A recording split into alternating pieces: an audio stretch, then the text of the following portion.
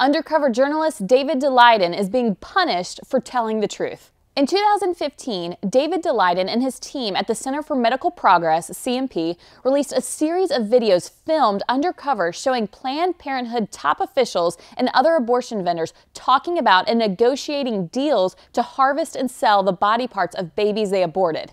He got video proof of Planned Parenthood selling baby body parts. So you might be thinking, did Planned Parenthood get in trouble for laughing about selling beating hearts, little brains, and livers? Nope.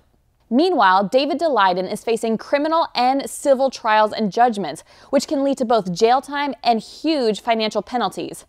In a recent civil trial, a judge who actually helped found a Planned Parenthood told his jury that Daleiden was guilty of trespassing and blocked key testimony during a 6-week trial, leading to a jury verdict that said Daleiden and his team owed millions. Ignoring that the trial also found Planned Parenthood did sell baby body parts, was accurately shown in recordings, and is still selling infant remains. Everything shown in the CMP videos was true. In civil trial, Planned Parenthood complained not that CMP's videos were untrue, but that their business was harmed by the video's release. While this will still be appealed, Daleiden still faces possible jail time. Daleiden and his team now face 14 criminal charges, each of evasion of privacy and 1 count of conspiracy, in a trial to begin December 6th.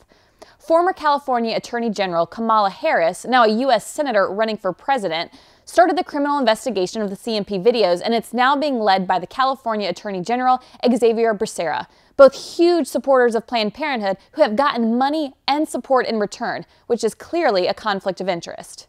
Even though in both cases Daleiden's attorneys have asked for a fair trial not to be headed by abortion advocates, the partisans refuse to step down and have used their power positions to keep the case moving forward. The bottom line? Citizen journalists showed that Planned Parenthood sells the broken bodies of aborted infants to make extra cash, and now they are being punished for showing Americans the truth. Justice demands that the truth sets David Daleiden and the Center for Medical Progress free.